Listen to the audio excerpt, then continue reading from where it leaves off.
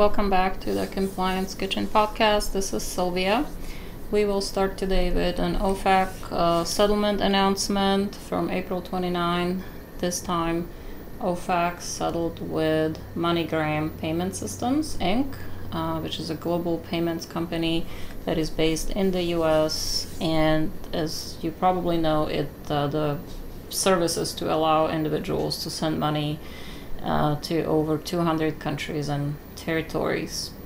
So the settlement from April concerns the company's potential civil liability for apparent violations of multiple sanctions programs.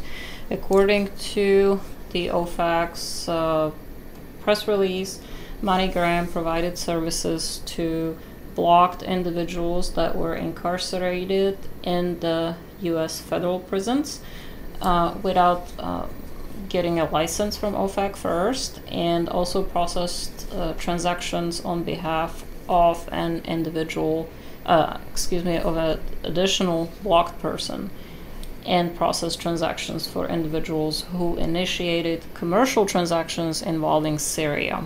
So, for more detail on this, since I can't speak today, you are welcome to visit compliancekitchen.com. I have a post, and of course, as always, there's a link to the official government document.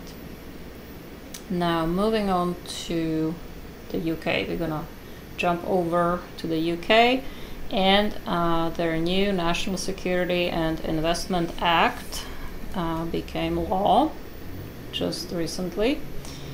This is probably the biggest shake-up of UK's investment screening regime in the last 20 years, and it aims to modernize the UK government's powers to investigate and intervene in potentially hostile foreign direct investment. So what this means is that the government in the UK will be able to take a close look at proposed investment transactions, impose conditions, or also be able to block a deal if there is an unacceptable risk to Britain's national security. Investors and businesses will have to notify a dedicated government unit, the Investment Security Unit, through a digital portal about certain types of transactions in certain sensitive sectors, such as AI or artificial intelligence would be an example.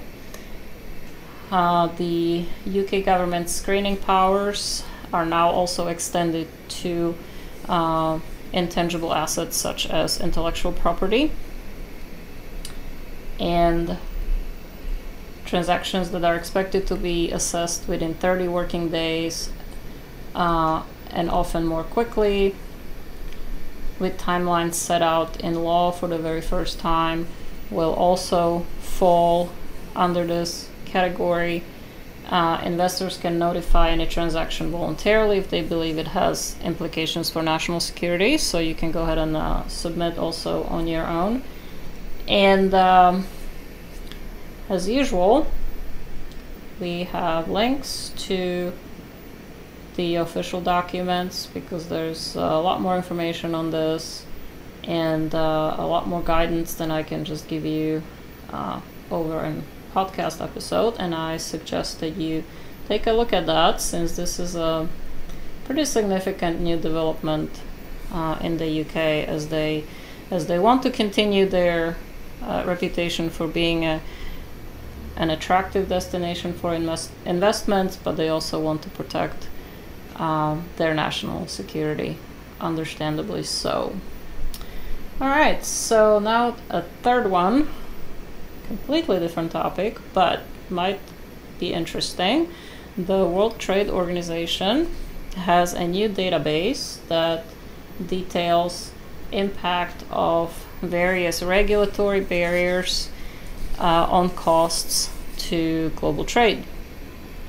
So trade policy barriers such as tariffs and regulations account for at least 14 14% of trade costs, 14%, according to estimates from the World Trade Organization Trade Cost Index that was launched on April 30th of this year.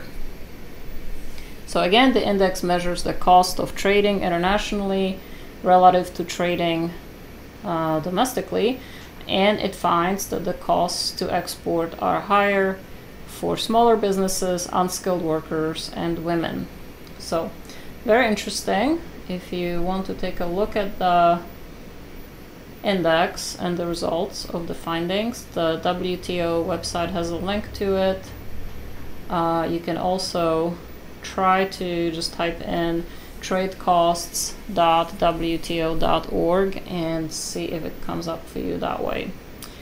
I will probably put a post on the website with a link, but if you want to go take a look before that, just visit WTO website and look for the WTO Trade Cost Index. Alright, so that's all I have for today. Thanks again for stopping by to Compliance Kitchen, and we will see what we'll cook in compliance for next time.